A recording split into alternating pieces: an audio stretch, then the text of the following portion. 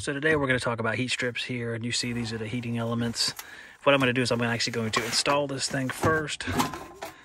This is an old Train bay heater. I'm going to go ahead and install it in this area right here. You can see there's a baffle plate that they use for certain sizes of these heaters. Some of them didn't need the baffle, some of them need a baffle, and I think some of them actually needed 2 baffles. I'm not positive on that, I'm going off memory. The heater is installed. There's 4 screws, one here, behind this electrical connector, and behind the Molex plug is another screw.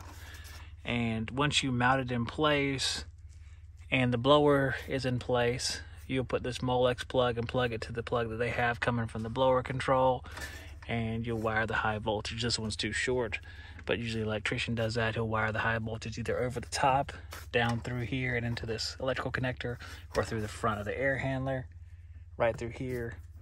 And it'll come in and mate with these reds and with these blacks here, which are both legs of power.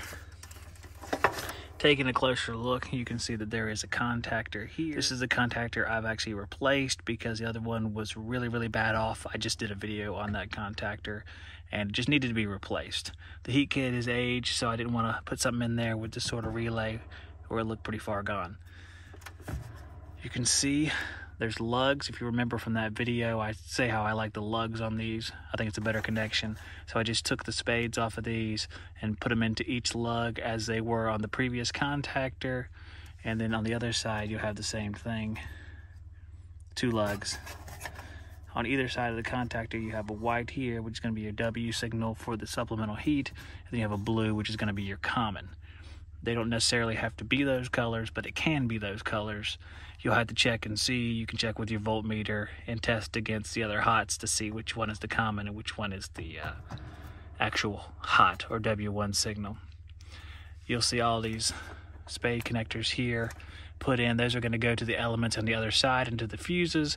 We're going to take a look at those right now after we look at this, which is going to be our limit switch right here. You can see that is the limit switch right there. And you can see it says L, I think it's 155-40. So that should be a 155 degree limit, and it probably resets when it drops 40 degrees. I have the blower behind me here, and you can see this is an example of a Molex plug. This is not the one in question. The one in question is, let me see, up here on top. See if I can get my light on it. That is the Molex plug that goes to the actual heat kit. And again, we're talking about the plug that's right here. As you can see here, these are the elements for the heat kit separated by insulators. At the base of these elements, right there at the top of the screen, you also have some fusible links that are one-time fuses.